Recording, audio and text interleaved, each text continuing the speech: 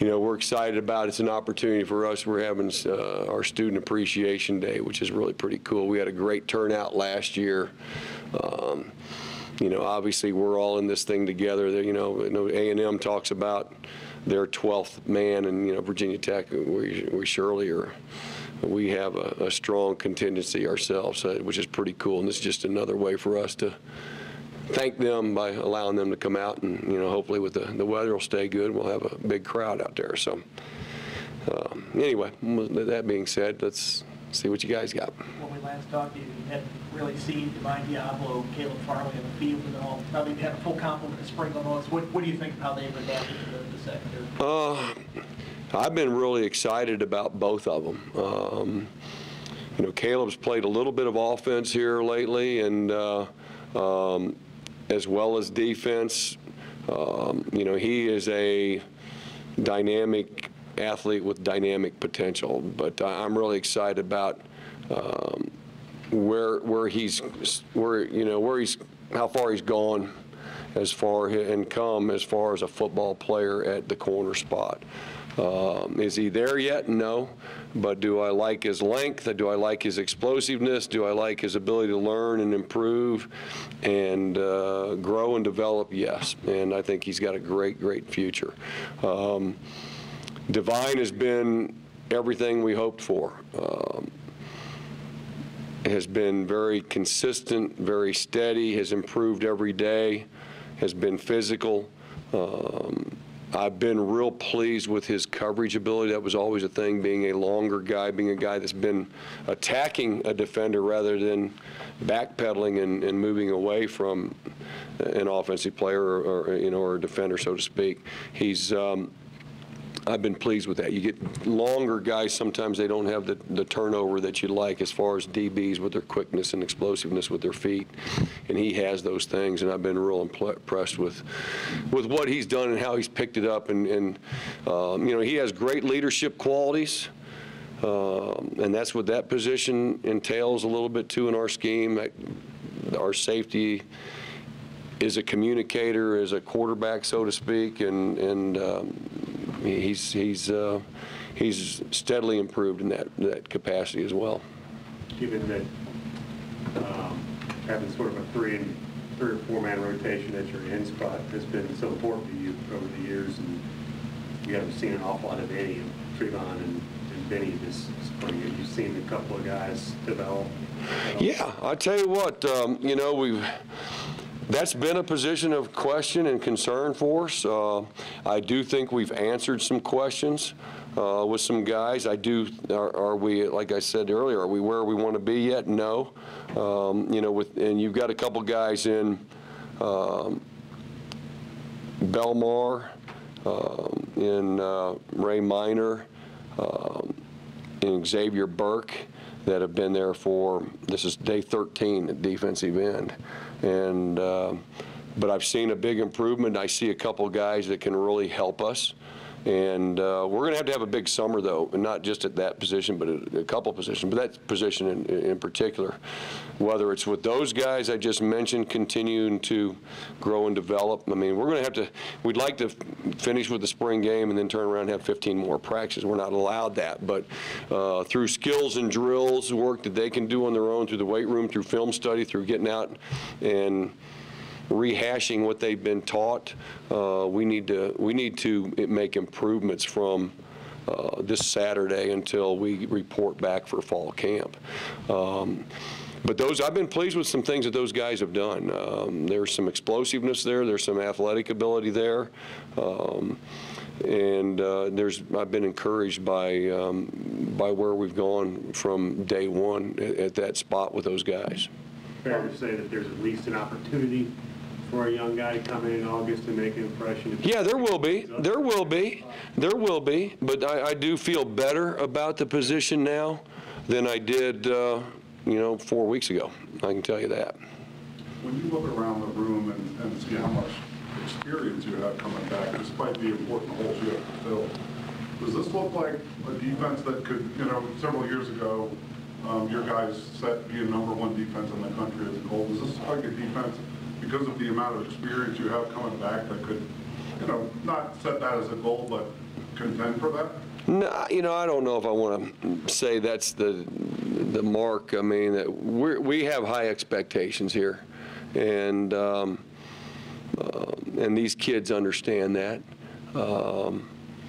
We have some holes to fill, so to say that our expectation to be the best in the land is, I mean, that's probably, we're not there yet. But our expectations are to be one of the best, and that puts us in a position to be competitive and be who we want to be, not just as a defense, but put us in a position to be the type of team we want to be as an offense. You know, the main stat as I've gotten older and the way offenses have changed is, you know, the bottom one that matters is what's on that W&L column, you know. And if it takes us playing a little better defense and winning by one, or offensively playing and making a play and winning by one that way, then that's all that matters. We played well enough on either side of the ball to get that done. But along those lines, we do have an expectation to play at a certain level. We do have some frontline kids that I think, particularly our first team guys, that can do that on a consistent basis. But in order for us to be an elite defense, there's going to be a time during the course of the year where there's going to be an injury and setback, adversity that somebody else is going to have to step in, or multiple people have to step in. And I still think that's where we've got to be an elite defense. I think that's where we've got to close the gap at some positions too, in our depth, you know, as far as the quality of and being consistently good. So. We saw Brandon Faison in here. He was talking about weekend after the interception numbers, and he said, you know, he's a much better player now than that first year when he happened to get all those picks. What have you seen from his development, and how much of a better player is he right now than? Yeah, all the way around. I think, you know, you can go back to look at those plays, and, you know, some of those were tips and overthrows and things and we protected Brandon a lot back in the day, and then now we put him in a position where he's going to be more challenged, and he's going to challenge receivers more than he did in that time in his career. And that's where he's grown and developed. Obviously, his skills and technique and fundamentals and all those areas have continued to improve. This year, it's been good to have him in the weight room from day one, being involved, being there full time, not rehabbing something, and, you know, getting bigger, faster, stronger, but also being in a position to be a leader. And that's why he stayed, and to continue to grow and develop, but also develop those skill sets that we're looking for him to be that leader that we need. And that's, I've been pleased with what he's doing right now. We know what kind of a student he is because of the biomed and all that. Is he a good teacher? Does he work well with the younger kids? Oh, yeah, without a doubt. I think that's the one thing all of our kids here do. Like I said, our expectations are high, and I challenge our kids. You should be able to take a kid under your wing and help develop him by not just showing him how to do things on a day-to-day basis of how to work and, you know, where this is and where you should put your clothes and those type of things, but, you know, how to work as a football player, how to sit in a meeting room and take notes and be prepared, and how to get your mindset going to step on the field and be ready to go practice every day in a workmanlike way, in a lunch pail mentality way. And, you know, that's where he's been, and all of our guys are beneficial. I expect them all. They should be able to, a guy like Brandon or a guy like Andrew Matua-Pawaka, a guy like Ricky Walker right now, I'm just using those guys as an example. They should be able to take a freshman and teach them, you know, and take them under their wing, but teach them their position and the expectations of, you know, what we're looking for. How's Devontae Beckett handled the move to Mike?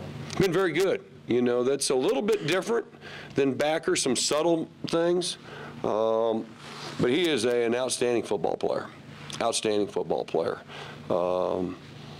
At times has been a little all over the place, like you would expect a guy with a new move, and but the guy knows one speed, and I couldn't be more excited, and I think it's a great fit for him. How has Reggie Floyd progressed at that Rivers fight?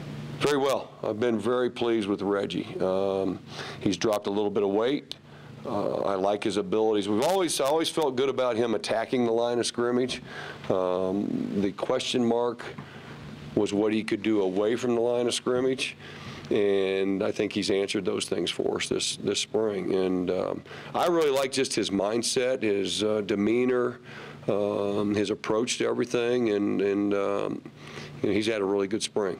Do you talk much, or does it even come up at all, about the fact that there's a guy coming in here in July that might be challenging for us?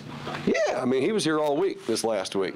So. With Reggie much? Or Oh, no. I mean, now, if he missed a tackle, maybe I was over there in his ear. Hey, see this guy? No. But, no, I mean, you know, that's competition is healthy. And for us to be the type of team we want to be, we have to have quality depth, and we have to have competition in each spot, you know, to continue to grow and develop individually, but to continue to grow and develop as a team. And that's what we'll have in that situation.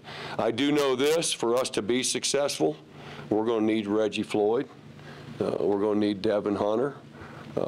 You know, whoever else is going to be in, Khalil Ladler, who's in there battling. I mean, all those guys are going to bring something to the table, whether it's on defense or whether it's on special teams. I'm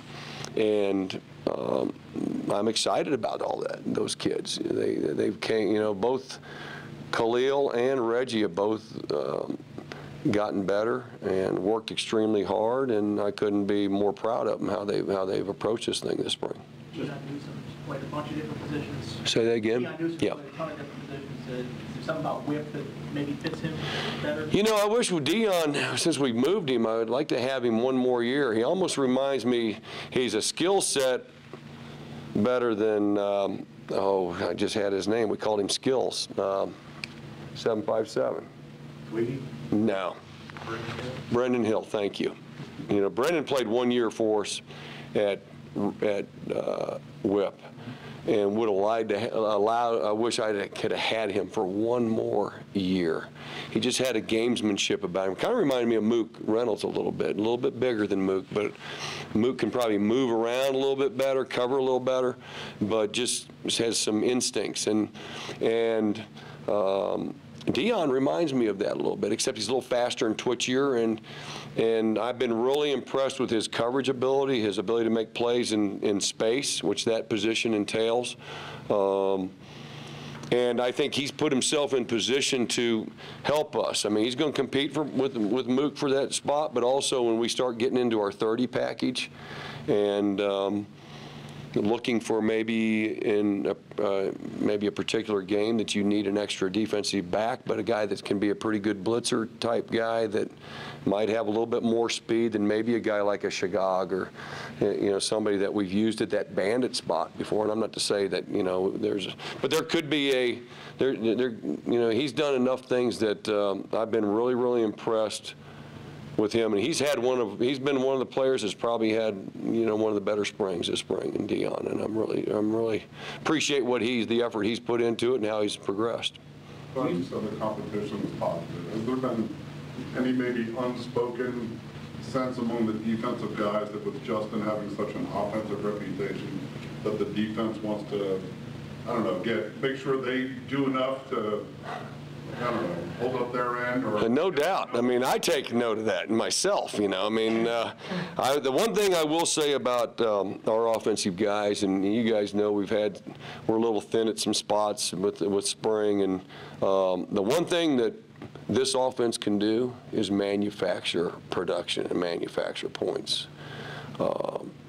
And they've challenged me, they've challenged us as a defensive staff, they've challenged our defense on the field daily with ways of attacking us and how we have to adjust and adapt and move forward and different things. I mean, but I'd like to think we've done the same to them. So from a competitive standpoint, yeah, I think they want to get after us and we want to get after them, but at the same time, we're developing that culture that we're making each other, we're going to work extremely hard, and we're going to go fight and play hard. I'm saying fight with every play, giving our best effort. But then at the end of the day, we're still in this together, but we've made each other better. And we had that before, we've got it now. But, you know, not to say this in a negative way, but there's been times in the past where if we had certain setbacks or things that we would just kind of, you know, bang our head against the wall, where this group right now, with certain setbacks, they're going to find a way to, you know, make things happen. And that's exciting from my end of it right there. But that's where they challenge us every day.